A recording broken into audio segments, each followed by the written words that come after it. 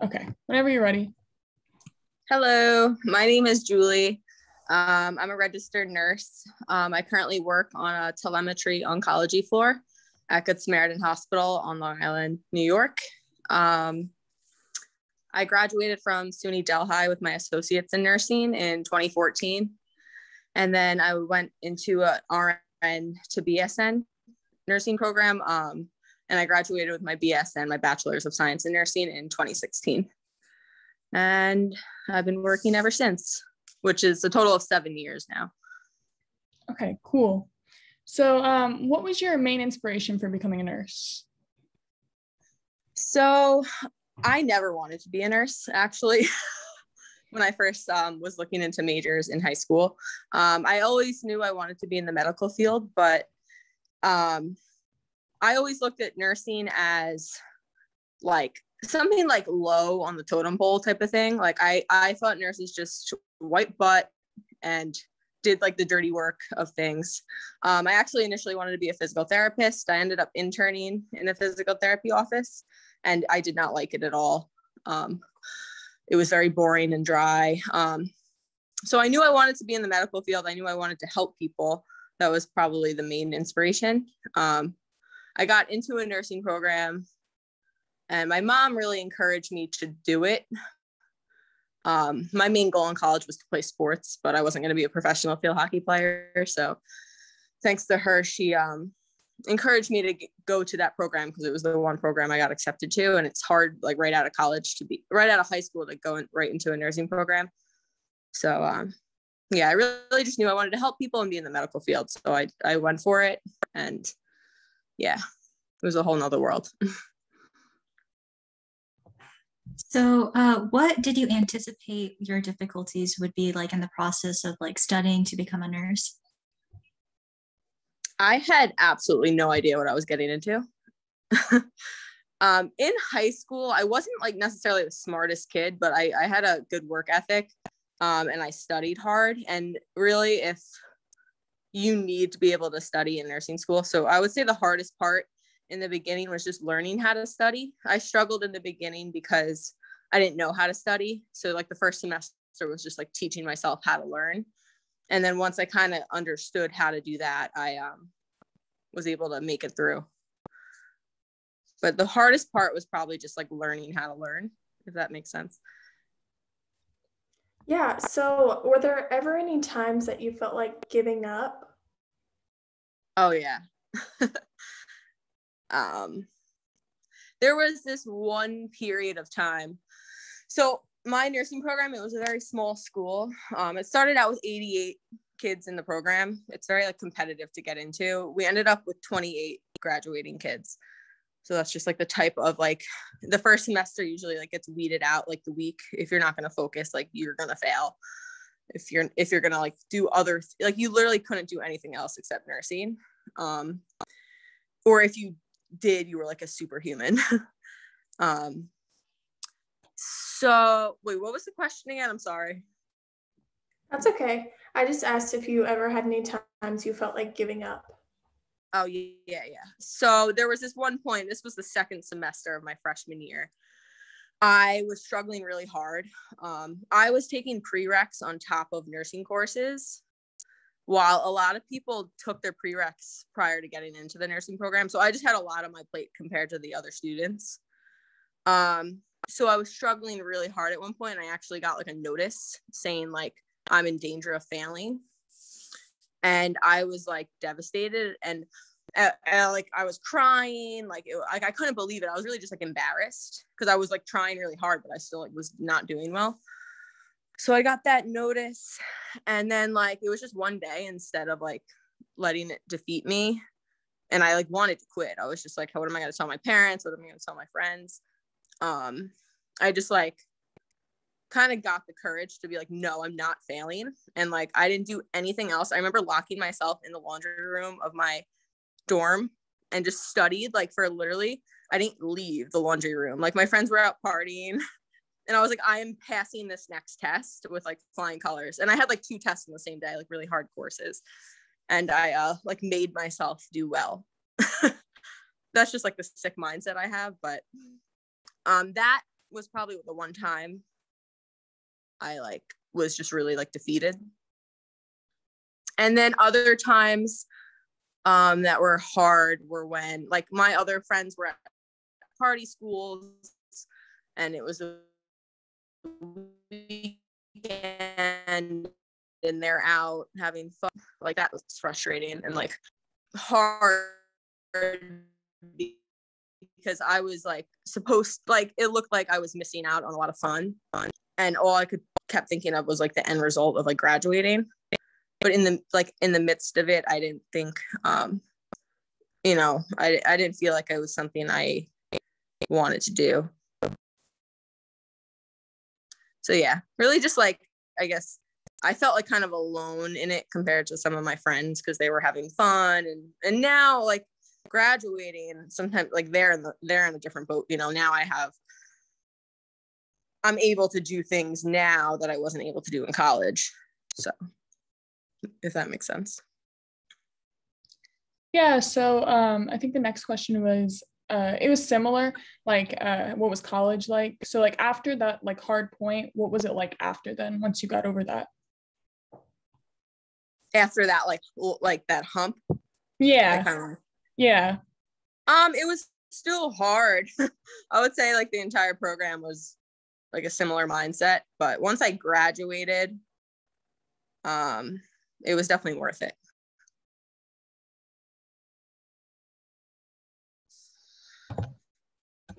So what would you say would be like the biggest thing that you learned in college that helped you like in your nursing career?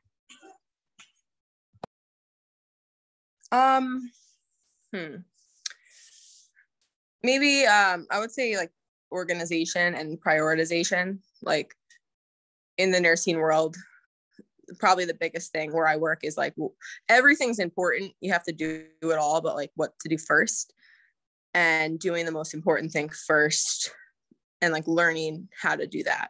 And same thing in college, like you have so many things to do at one time, but prioritizing what needs to be done versus what can wait, or what could be pushed to the side, or what's something that I really can't do right now that like you have to sacrifice. Like you want to sleep a little more sometimes, or you want to like go out this night, but school comes first. So, really just learning what's most important. Yeah, so like going along with that, what is something that you maybe didn't learn while you were in college that is kind of crucial to nursing?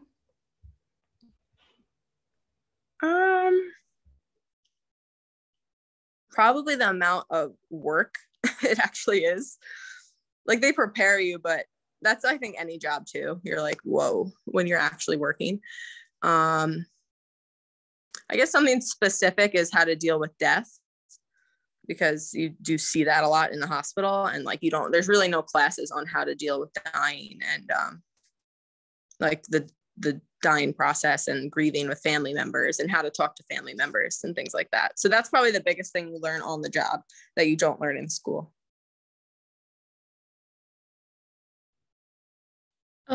So was working as a nurse like what you expected it to be, or was it like something different?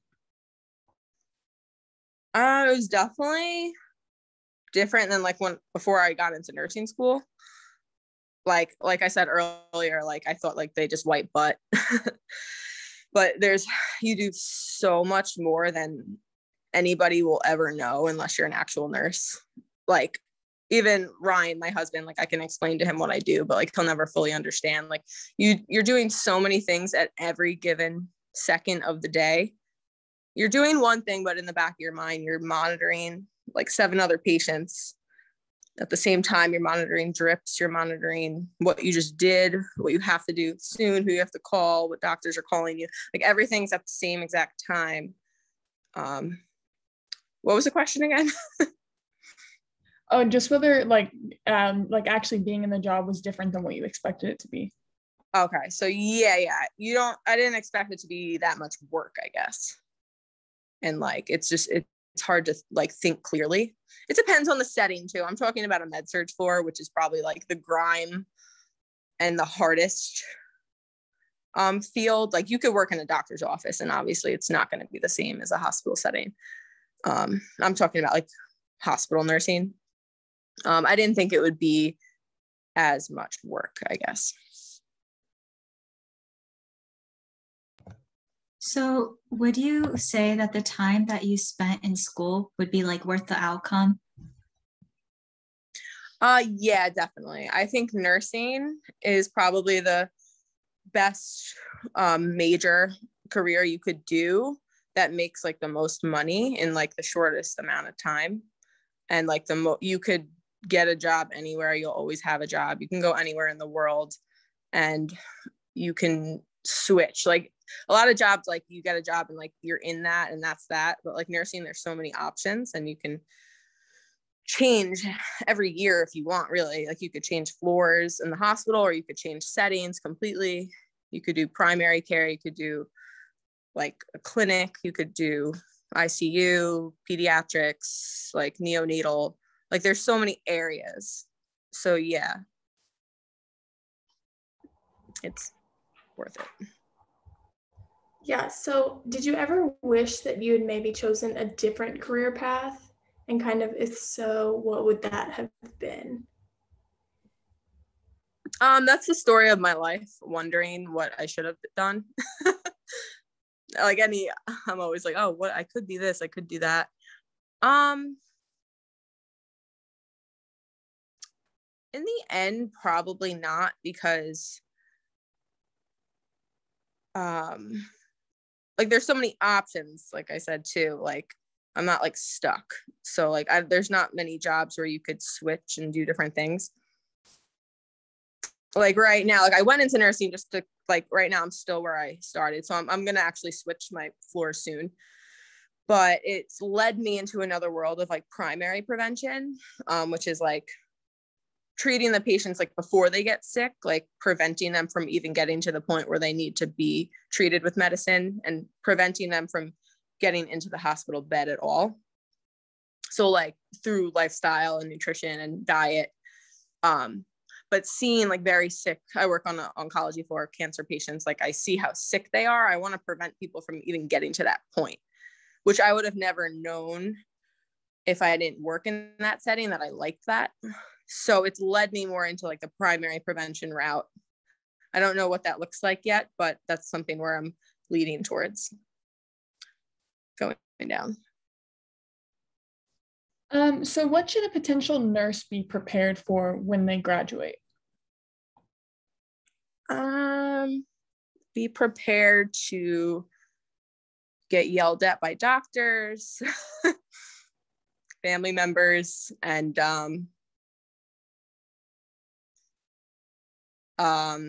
definitely they're going to be stressed, but on a more positive note, it's very rewarding. You're going to have like stories that like will change you forever. And like, you're going to also impact your patients forever too, in ways that you don't even know. What was the question? Say it again. What should a potential nurse be prepared for when they graduate? Oh yeah, so I guess just like the amount of workload, it's a lot, but it's worth it.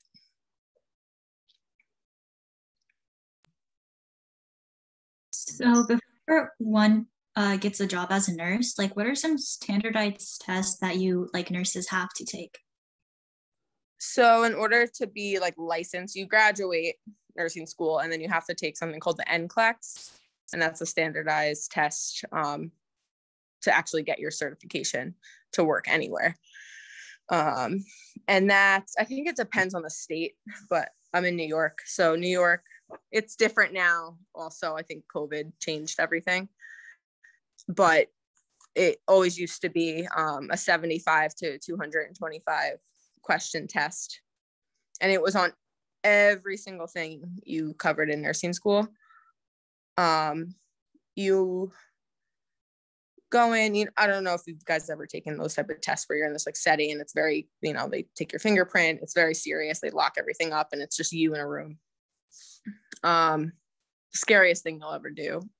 That was like the most nerve-wracking thing of my life, taking that test. And the computer just shuts off at any given point in the test. So you could be on question 75, it could shut off, and that could have either meant you passed or you failed, or you could be on question 225 and it shuts off, or you can be in the middle like me. I was on question like 141 and it just shuts off and it just says like, thank you. And you have no idea, and it'll either shut off because you passed or it'll either shut off because you failed. Like you answer, so you have absolutely no idea. And they're all in the questions in nursing school, like absolutely suck on tests. And they prepared us pretty well in my program. They gave us a lot of NCLEX style questions, but those type of questions, basically all the answers are right. You just have to pick like the best one, which is the most annoying thing. Cause like you're gonna like say, for example, whatever the question is, you're gonna do all those things, but it's like, okay, what would I do first? Or what would I do? What's the most important? So that's the hardest part too. Cause like you can still be right, but you're still wrong. But that's the test you absolutely have to take. And then when you get into whatever floor or field you're in, there's different certifications. Like if you're on a med surg floor, you can get your med surg certification test. ICU, there's like a critical care nursing certification. There's so many things. I'm on the cancer floor, so I have my chemo certification because I administer chemotherapy. But that's just my specific floor. And you can get like your ONS, your oncology nurse certification. And so, yeah, there's like specialties. Yeah, so just like talking a little more specifically about yourself, do you work in a hospital or somewhere else? Yes, I work in a hospital. Okay, so what are some of the most difficult parts about working in a hospital? My hospital specifically, probably the nurse to patient ratio. Like we're very understaffed and overworked. And Long Island is very populated, so every hospital is like that. There's no slow hospitals, except if you go like upstate New York. So on a really bad day, we'll have 7 patients to 1 nurse. And on a good day, it'll be like 5 patients. But I would say that the hardest part is the workload, because it's very hard to think and take quality care of your patients because you can't. You're just like kind of doing tasks and like doing what you have to do to get done safely, but you can't like really give the patients what you want to do. You can't really talk to them as much as you would like and things like that because of the staffing. But that's honestly, if you ask any hospital, they're going to complain about that. So going along with that, what would you say that you probably enjoy the most? I would say like the flexibility. So like you go into work, you get an assignment of what patients you have for the day, and you basically like you're on your own there.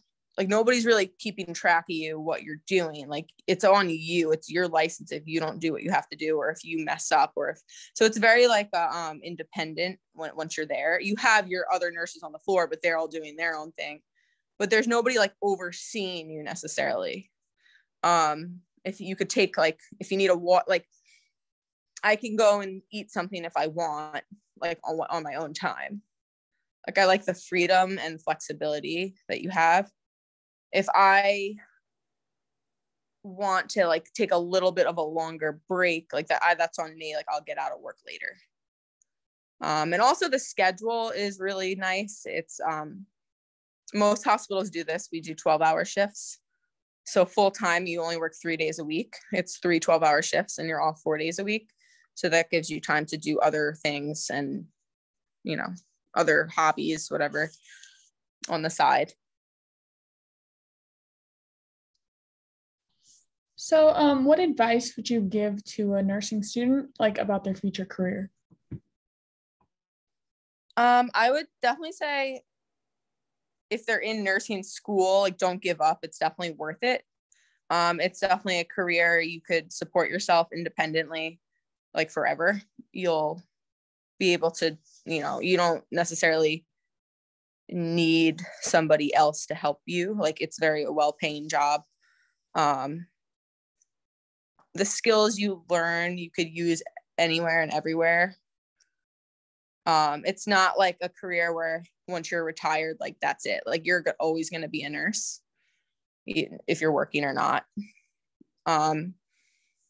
It's just good to have is like if you're going to be a mom or a parent too, just for your kids. And it's just rewarding. And it's, you see some crazy things. So overall, do you truly enjoy what you do? Overall, yes. Right now, I think I'm a little burnt out, so I'm in like a weird boat to talk about that. But which is why I'm looking to soon just move, because I need something new. But overall, yes, I enjoy it, or I don't think I would still be doing it. So the last thing we have is, how would you say that your job affects your everyday life?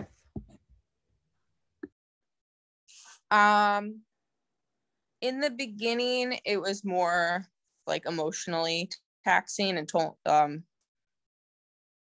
like I would bring more of it home with me in the beginning because it was more new, and now I can like separate work from my home life. Like, sometimes I would come home and cry from like a patient, you know, because we would get close to some of the patients and then we would like be with them through their entire chemo, and like from their diagnosis to sometimes like their death on their, you know, on their deathbed. So that was hard.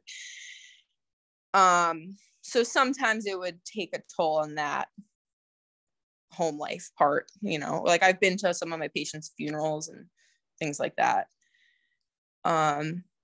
But now I'm a little more like separated from that. I try not to get too attached to my patients. I would say also like the next day, say I work 2 days in a row, it's very like a draining job. Like, you don't want to do anything else. So like the next day you're very just dead. You just need to rest. So it's definitely exhausting even when you're off.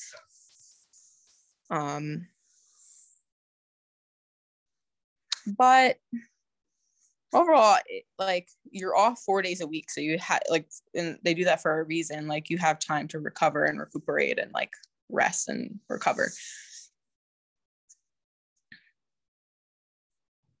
Well, thank you for letting us interview you. You're welcome. I hope you guys get an A+. Thank you so much.